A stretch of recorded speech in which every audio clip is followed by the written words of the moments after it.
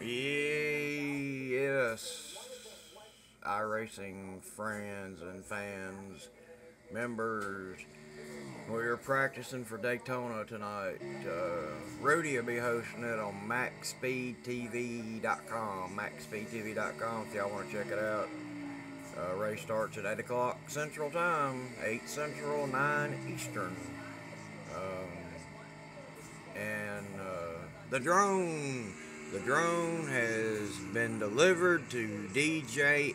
I know y'all are getting tired of hearing about the drone, but all the drone fans out there, it has been delivered. They got it today, so I'm expecting, I guess, between tomorrow and next week of them, I guess, sending me an email or I don't know how they do it. Call me. They got my number too, so they'll probably just send an email.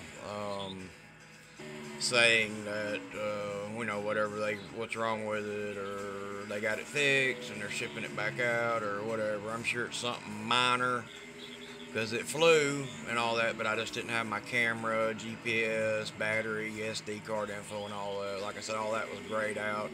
That was after I did their firmware update. So the drone, if it got near an airport or I went to somewhere and I didn't know an airport was nearby and it sensed it or whatever, it would not take off.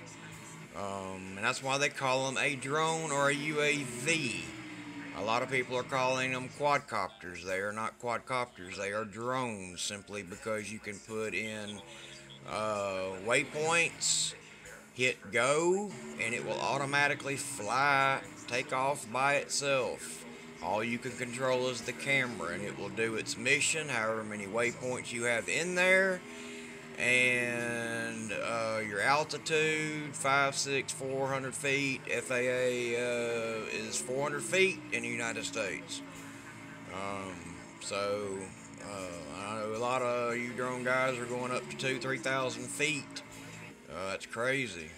I just wouldn't do it because I'd be afraid I'd lose the dadgum thing and I wouldn't find it, and there goes $1,500 down the drain. But anyway, drone is there. Hopefully, I'll get it back next week or week after. I'm hopefully next week.